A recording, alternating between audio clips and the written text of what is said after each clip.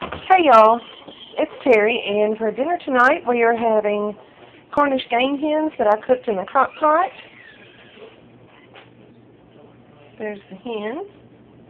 I'll just turn it and let you get a look at it.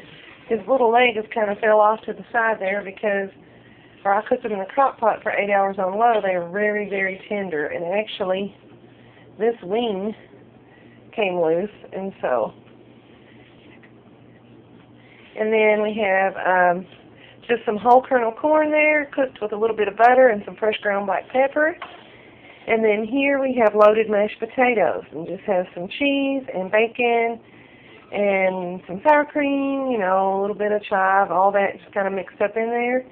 And that, yeah, that's my plate right there. This is my son's plate. I am sharing my hen with my 2-year-old, and so I had cut mine up, but I wanted to show you guys what the whole hen looks like. And these are dirty dishes from dinner, so don't pay any attention to that. But anyways, yeah, that's what we're having for dinner tonight at the Gaines house. We're having Cornish hens cooked in the Crockpot, corn, and loaded mashed potatoes.